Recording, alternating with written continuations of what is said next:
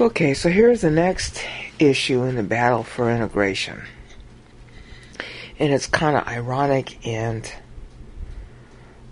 on the one hand, very witty, and on the other hand, very upsetting. Since you are a king in training, your job is to learn to rule on whatever it is you got here, whether it's a lot or a little, whether it's health or wealth or problems, whatever. Because once you're dead, you're going to have a whole kingdom of a lot of different people who are all below you, looking at you. Every minute of every day for the rest of eternity. And you are to be their hero, because you learned Bible doctrine and they did not. That's it. That's your future. That's my future. That's their future too. But see, it's a question of whether we accept that future or not. You are a crown prince. You have the right to abdicate. Christ is God-man. He was the Messiah. He had the right to abdicate. Technically speaking, it is not a sin to abdicate. It is your free right. It would not have been a sin for him to say, "No, Father, I don't want to go to the cross," because he didn't commit any sin. We don't have exactly the same issue. Our issue is to grow up in Christ. And it is true that if you don't do that, if you refuse Bible and you abdicate, sooner or later, of course, you'll sin, because Bible is the only way that you have to defend against sin. And if you refuse to if you refuse to use it, you lose it. So sin comes in, but it's not technically due to your not wanting to inherit the kingship. Now, where do I see all that? Okay, where it says in Revelation, lest you lose your crown, just search on the word crown. There are lots of churches out there in the United States anyway, who call it the crowns doctrine. It's in James, it's in Revelation, there are bits about it in 1 Corinthians 4. Just search on the word crown in the New Testament. And then talk to God, use 1 John 1:9. Okay? There are churches out there that teach it. Some of them, I think most of them, are sort of like related to the Baptists. My pastor spent 50 years on it. He's not related to the Baptists. So it's not necessarily Baptist. I want to say that there was a church named TRAP, T-R-A-P, or P. Maybe there's 2 P's in it. Or Travis. Its name was Travis. I think it was called Travis Bible Church, or Travis Baptist Church. They called it the Crowns Doctrine too, so you can go talk to them. The point is that this is your situation. This is my situation, all of us. We're in what Paul called a long-term marathon race. Greek verb is trecho. T-R-E-C-H-O, but the O in Greek looks like a W.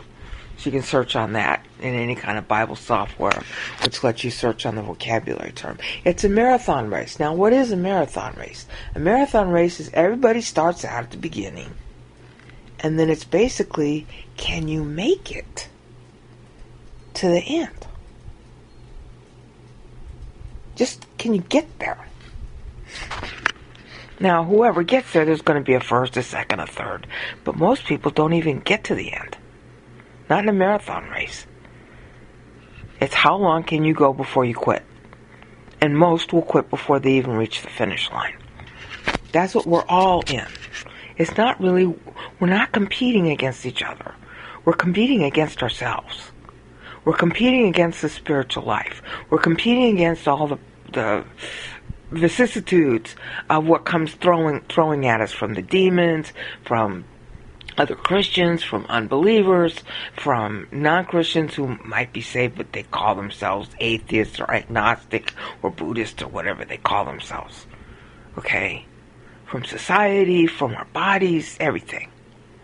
Do you make it to the end? What was that? Having done all to stand. That's in should be in Ephesians 5 or 6. Okay? That's the idea. Thank you. Having done all to stand. Now, that's the battle. That's, I'm sort of reviewing what I've said before. It's an internal battle. This battle is more important than anything that's happening in history. We're in the middle of a presidential election right now. This is I think the 20th of January, might be the 21st. And all those people who are on the stage and all the people constantly reporting on all the candidates think they're important. Their stuff, all the work on the planet, all the good deeds, all the money, all the talk, all the whatever, is worthless compared to one thought of Bible doctrine between sins that happens in your head. And God is, He's really adamant about this. Okay? I mean, it's expressed in the Bible so many different ways. My favorite verse on this is Isaiah 54:1, which basically says, shout with victory, you who never bore kids, meaning you're sterile. In other words, according to the world, bearing kids is important. According to God, it's not. Christ never had kids. Isaiah 53:8. He had no descendants. And who announced his descendants? No one, because he doesn't have any.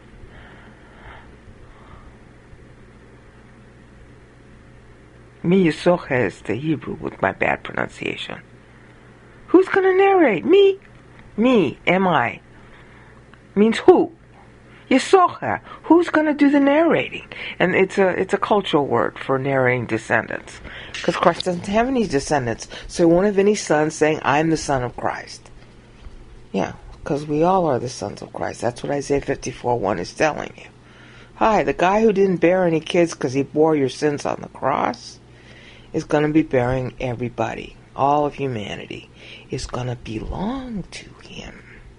And he's going to share out the booty of all those people to the strong, to the mighty, to the kings, i.e. you or me or anybody else who grows up in him. So yeah, it's a battle, and it's a pregnancy battle, which is internal.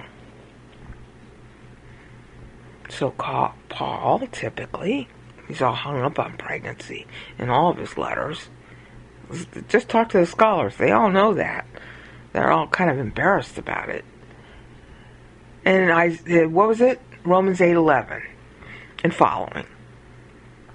He's basically saying life is a pregnancy. The earth is waiting to deliver in travail, it's called in the King James,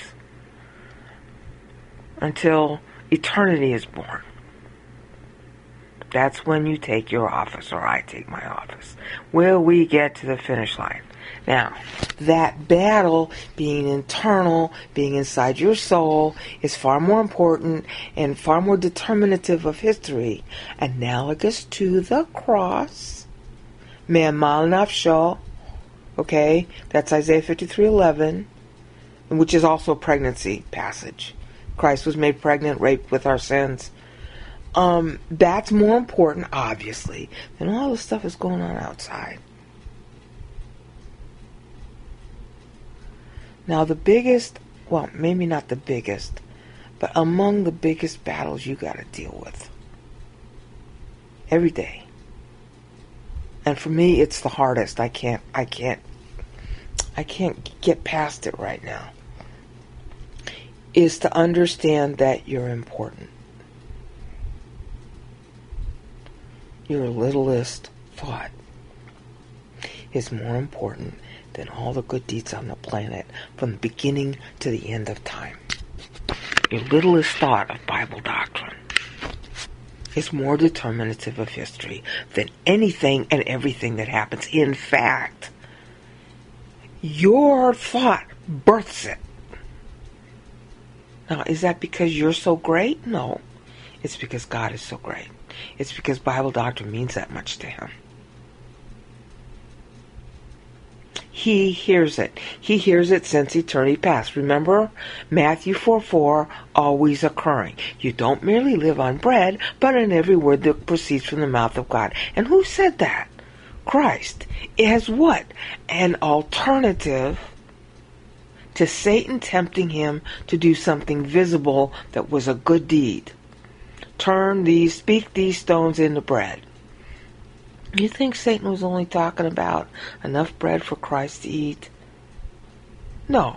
Turn these stones, speak is really what he said. Speak these stones into bread. Well, if he was hungry, he'd only need one loaf. Stones, plural. As my pastor liked to put it, Christ as God could turn the whole damn universe into gingerbread if he wanted. Satan, of course, knew that. It's first-class condition in that verse, Matthew 4:3. Speak these stones in the bread. Oh, please, don't be hungry. Speak these stones in the bread.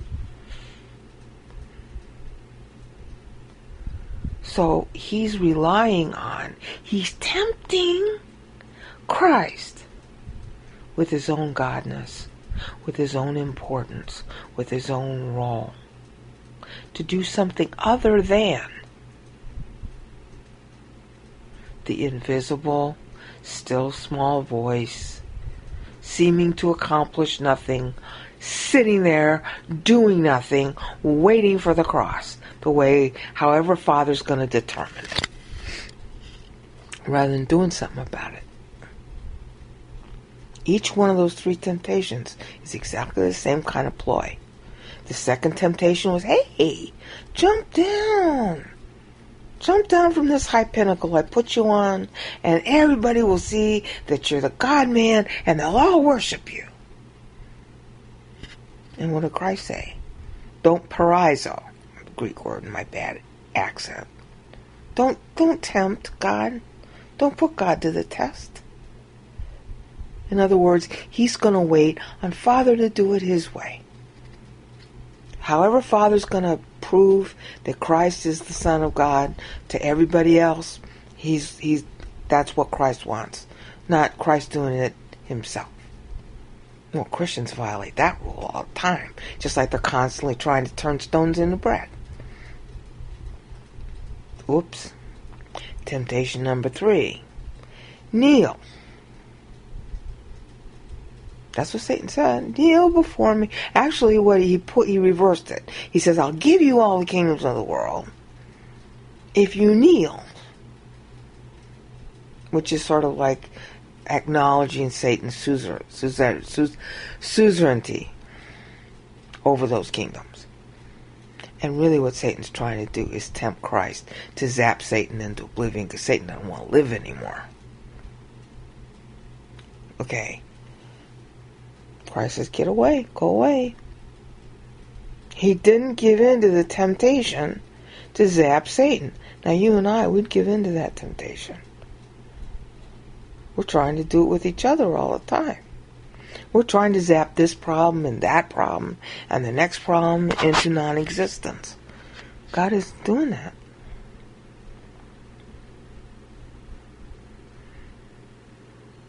So what does that tell you about the importance of Matthew 4:4, first temptation reply, always occurring? And the second temptation, Christ's reply, is also scripture, because Satan's twisting Psalm 91 in his justification. So Christ says, don't you tempt the Lord God. Because he's, replying with scripture. And then the third one, he says, go away, Satan. Now, that means that what goes on inside your head, because it's what went inside his head, is more important than what's going outside in the world. Period. Over and out. That's real hard to deal with. That's the biggest battle of all. At least for me it is. Maybe you got a bigger one you can think of, let me know. I have a real hard time just sitting there looking at the ceiling like I am right now saying, I'm important. See, you get so enamored of the Bible and so enamored of God as you mature, you forget. It becomes a pleasure to say you're nothing. It's not being humble. It's not trying to belittle yourself. It's not trying to remind yourself to not be arrogant. It's a different kind of arrogance. You come to enjoy being a nobody. You come to enjoy being a nothing. You come to enjoy the fact that God's doing all the work. So now, because that's what he does with you, he takes you round robin. He takes you into a spate of stuff where you don't want to go. And then once you learn to love that condition he took you into, that you initially hated, once you learn to love it, he takes you out of it, into a new area that you hate.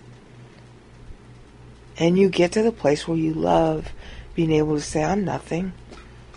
And it's really much more interesting and happy to be looking at someone or something else and to just disregard the self. The whole self thing is one great big albatross.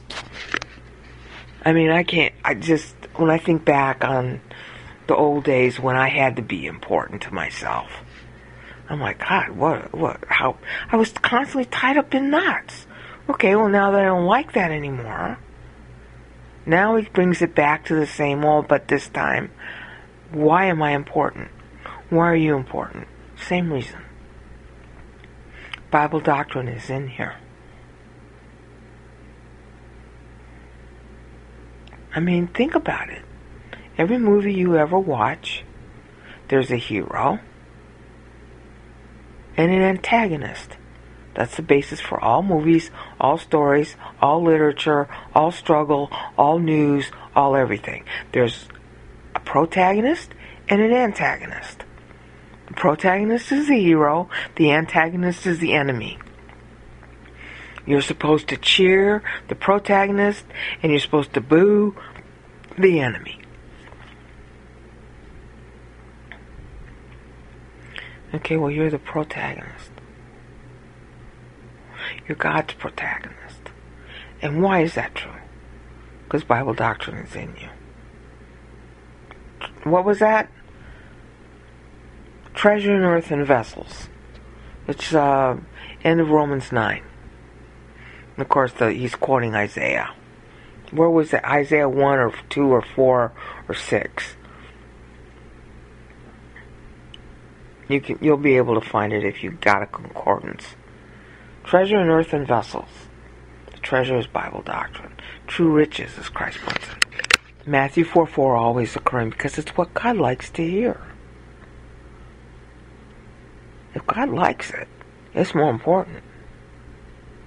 God doesn't like all this wandering around, all this politicking, all these stupid Christians, especially the vile pro-lifers, sticking themselves in the politics, politicizing Christianity.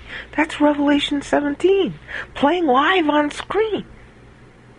You want to know how, Revelation 17 is going to come true in the tribulation? Just turn on your television. Watch the people supporting Ted Cruz. Watch the people supporting Donald Trump. They're all dominionists, which is a sect of Christianity that's out to take over the world, just like jihadists are trying to do.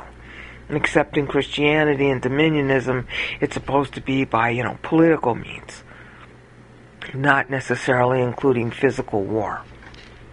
Although I wonder about that. All that stuff is apostate. All that stuff is Revelation 17. Ted Cruz, Revelation 17. Donald Trump, Revelation 17.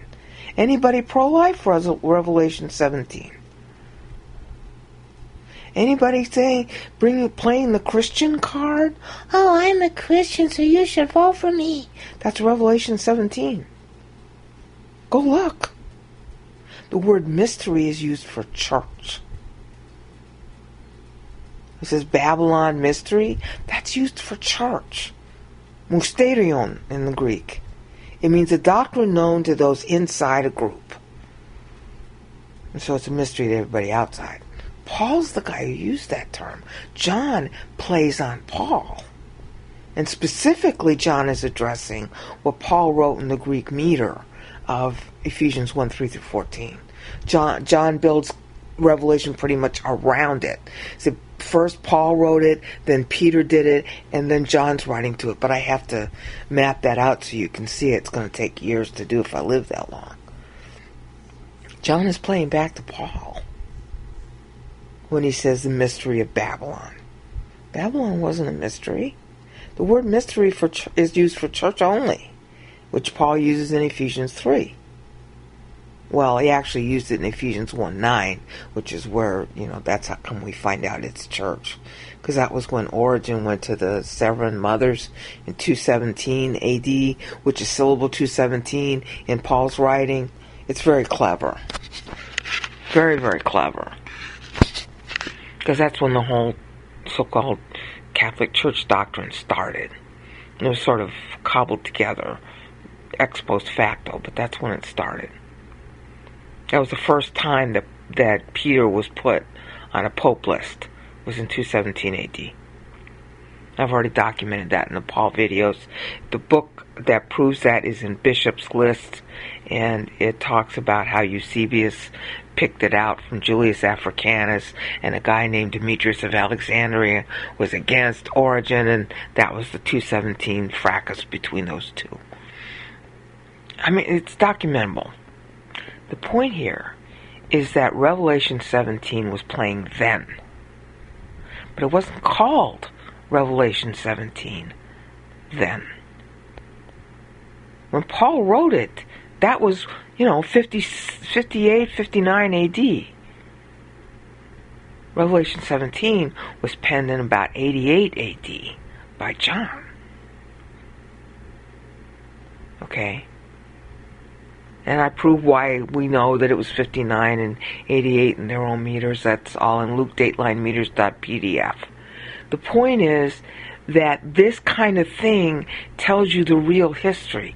The real history is accruing and occurring due to Christians learning or refusing to learn Bible doctrine. Now, you don't learn Bible doctrine just because you study Bible.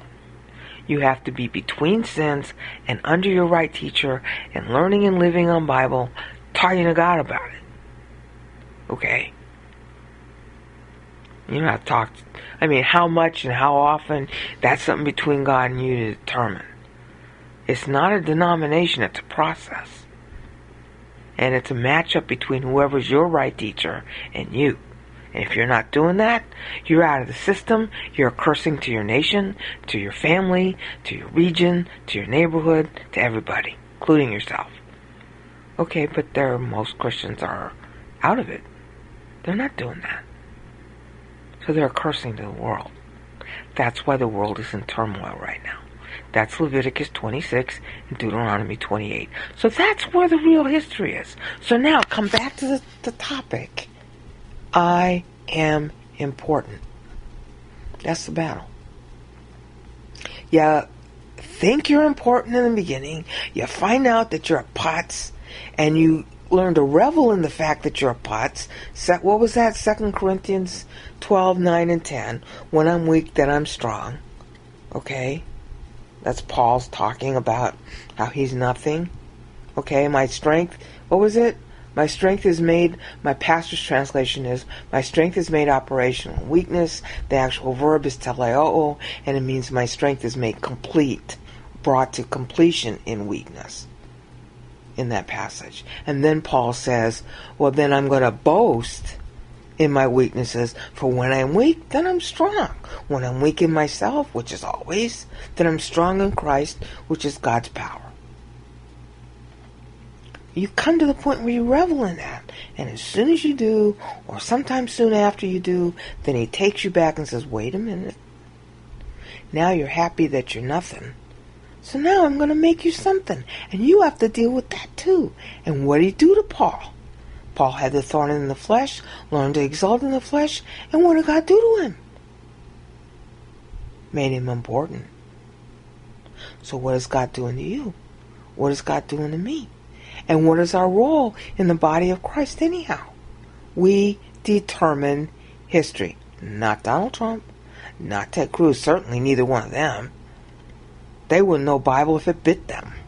None of the pro-lifers, they're totally carnal, all of them. Liberty University, Oral Roberts, they're all carnal. If you're all trumping around, voting for some candidate, rah, rah, rah, my presidential candidate, marching on Washington, we're going to march for life. No, you're marching for Satan.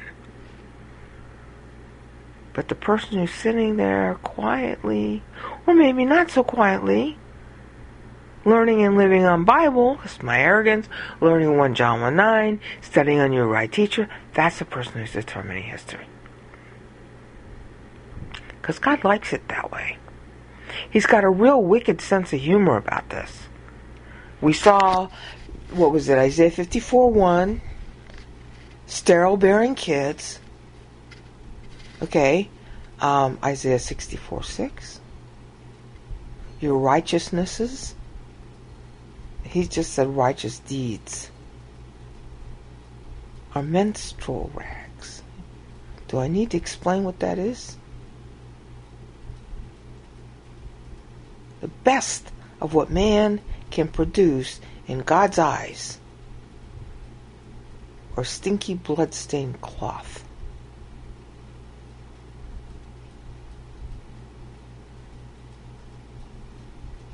Which is what?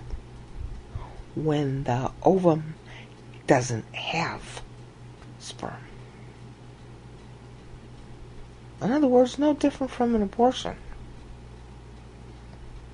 That's man's righteousness. Go look it up. The actual Hebrew word there is nidah. There's a whole book in the Talmud about it. Misinterpreting it, of course. Because the Jews forever are thinking that their good deeds count for something, in spite of knowing the meaning of nidah in Isaiah 64:6. So all their good deeds mean nothing. But one little Bible thought between sins, that's Matthew 4:4 always occurring. It can be occurring in you. It can be occurring in you if you're sitting on the toilet. It can be occurring in you if you're paraplegic. It can be occurring in you if you're in a hospital bed. It can be occurring in you when you're barely conscious because maybe you got drunk at a party. Now you use 1 John 1:9, you're between sins. And you think Bible doctrine. And of course, the Christians seeing you be hungover, looking at you saying, oh, that's not a Christian. You're not saved. And yet what you're thinking at that moment, because you're between sins with whatever the Bible is in your head, or just being between sins, is worth more. And that other Christian is sinning. God's got a wicked sense of humor like that. Remember when, thank you. Oh, wow. Remember when Christ talked about the widow with the 2 coppers? The guy in front of her put in what's called a talent, which is like, I don't know, $1 million or something in today's money. And she put in 2 what were considered pennies in their day. And what did he tell the disciples? She put in more than them. The guy before her. The value of what she put in was more than the guy who deposited so much. Why? Because he gave in order to be seen. Because he gave out of his surplus. She gave all she had. It's not because she gave all she had. It's the attitude. Well, I've only got 2 pennies left. If God wants to kill me, he'll kill me. Here. She was glad to give what she had left. It was her attitude.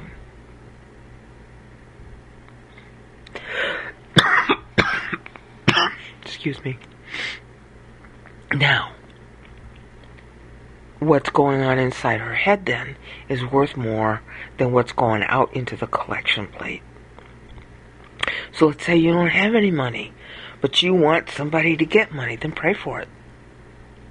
If that somebody is you, pray for it. If that somebody is somebody else, pray for it. But the harder thing to live with is, hi, you're that important. I have to practice this every day, and I'm not doing it well.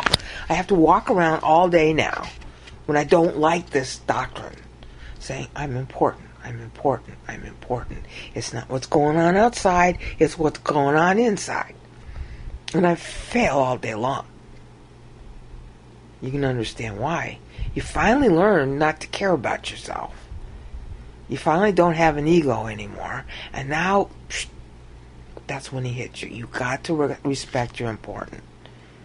I mean, understand, it's like being born, because it really is. It's being born in a royal family.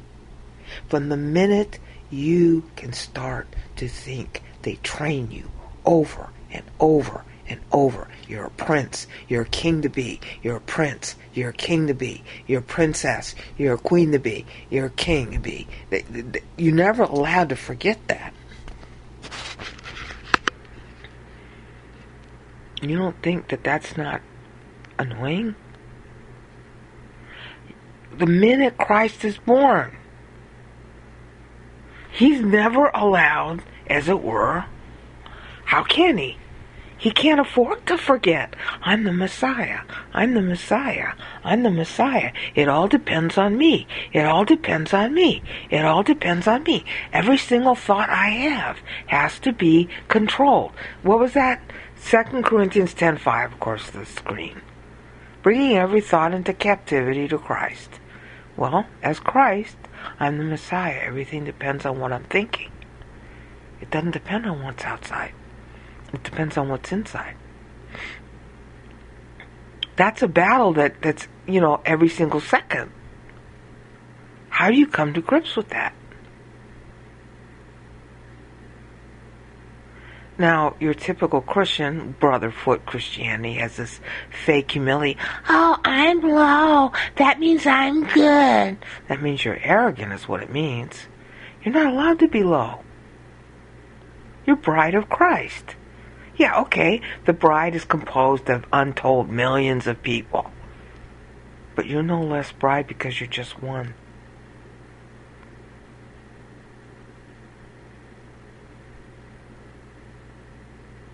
That's a hard thing to live with. I'm bride of Christ. He's my husband. And I mean, maybe you're male gender, but think of it as the role, okay? You know what a wife is supposed to be. Okay, so now you know how you're supposed to relate as an office. I'm bride of Christ. That's who I am. You're bride of Christ. That's who you are. You're no less bride of Christ because I too am bride of Christ. Because he's big.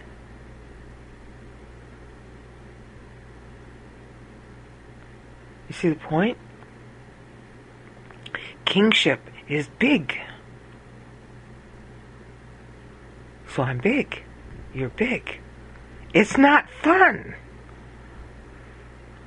It sounds like it's fun when you're like 2 years old. Oh boy, I get to be king and I can tell everybody to do whatever I want. Yeah? And once you actually are king, it's like everybody is clinging on you. And they really are. Because they're your kids. They don't know what to do. They need a head. You're the head. They're the body. Guess what? That's not fun. The hardest part of this whole job is to recognize that you're important. That everything hangs on you.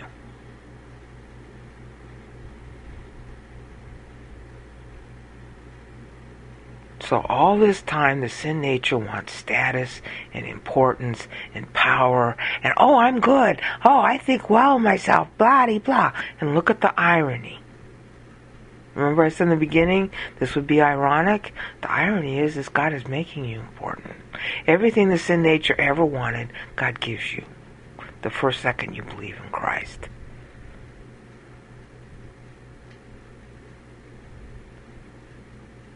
Think about it.